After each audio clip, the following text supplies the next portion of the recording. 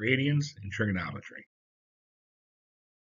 Now, I want to refresh our memory here about the unit circle from our previous class. The unit circle has a radius of 1. So no matter where I take that line from the origin at 0, 0 to the edge of a circle at any point, that is the radius of 1. And as I also said, the x-axis will be the cosine, and the y-axis will be the sine. So in other words, the x-coordinate will be the cosine from the origin to where that line drops down, and then the vertical height will be the sine of that angle. Also, to refresh your memory that when you go around the circle, the circumference is a radial measurement.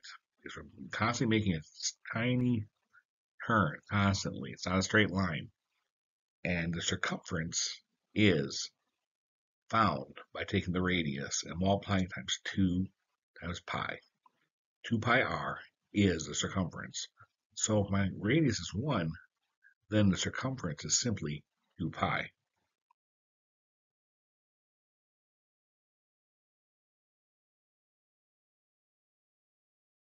Now the arc length is that distance, that radial distance around the circle.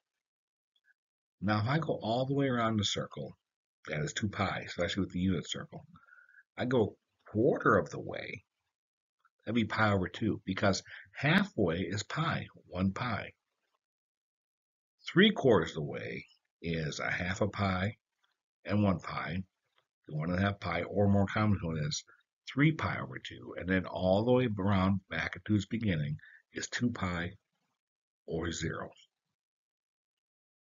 I want to refresh your memory here. What we're looking at here is a circle which has the x-axis and the y-axis here. And where the x intercepts the y, we got a right angle here. And that's 90 degrees. That's why from at the x-axis in the very beginning up into the vertical axis of the y-axis is 90 degrees. And we have that right angle right there. Then there's another right angle. And that goes from 90 to 180 degrees. There's a third right angle going from 180 degrees to 270 degrees. And then there's a fourth right angle here going from 270 degrees to 360 degrees, or back to the original point where it started. So 90 degrees is going to be that pi over 2. 180 degrees is pi. 270 degrees is 3 pi over 2. And then 0 degrees or 360 degrees is 2 pi.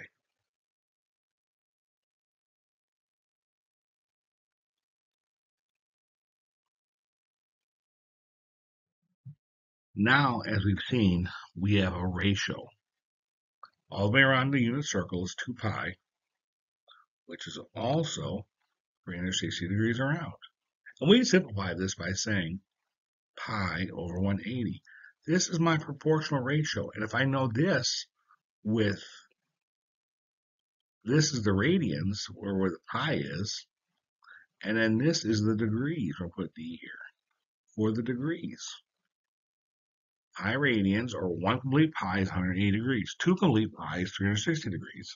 So given I have a proportion here, I can now figure out what the measure in radians, basically pi's, is for 60 degrees. I got pi over 180 equals x over 60. And what I'm going to do is I'm going to multiply both sides times 60, because we're doing algebra.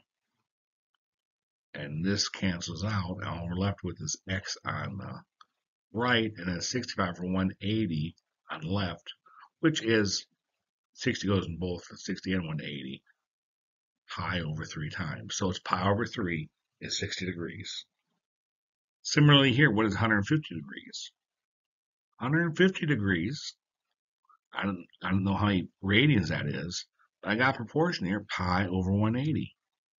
equals x over 150. So I'm going to multiply both sides times 150.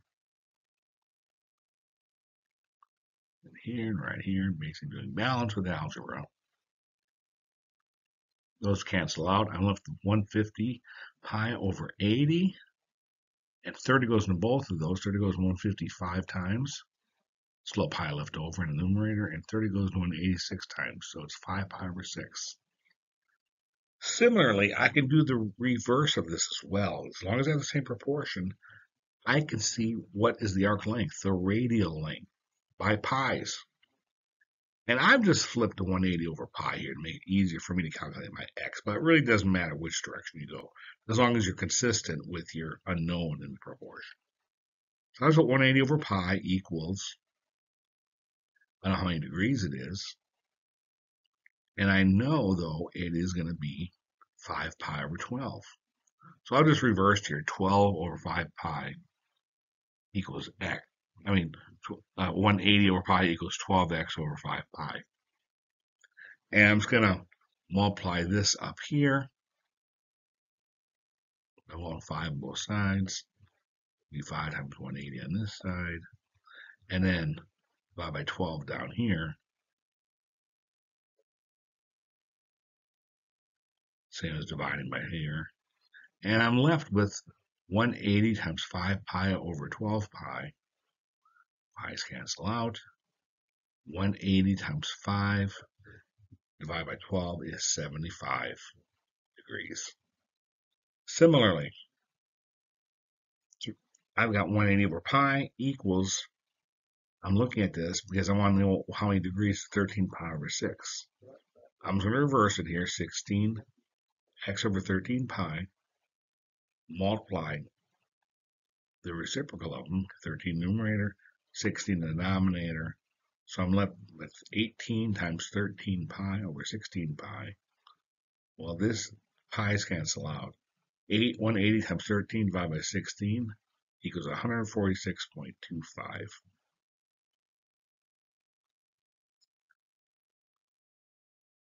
Finally, I want to cover the quadrants in a circle here. There are 4 quadrants in a circle. Quad meaning 4. And in quadrant 1, that's where our cosine is positive and our sine is positive. And that is the same as where the x is positive and the y is positive. It also takes us from 0 to 9 degrees, or from 0 to pi over 2, which I've shown here in the first row. In the second row, this quadrant 2, it is a negative x, negative cosine, positive sine, or positive y. That goes from 90 to 180 degrees. And that's from pi over 2 to pi. Here's pi over 2 all the way to pi. And that goes, again, from 90 degrees to 180 degrees. Then from pi, 3 pi over 2, another half a pi. That goes from 180 to 270 degrees. And that's have both negative sine and cosine. Negative x, negative y. That's quadrant 3. And then finally, in quadrant 4, we've got positive x, positive cosine, negative sine, or negative y. And that goes from 270 degrees to 360 degrees. And from 3 pi over 2 to 2 pi.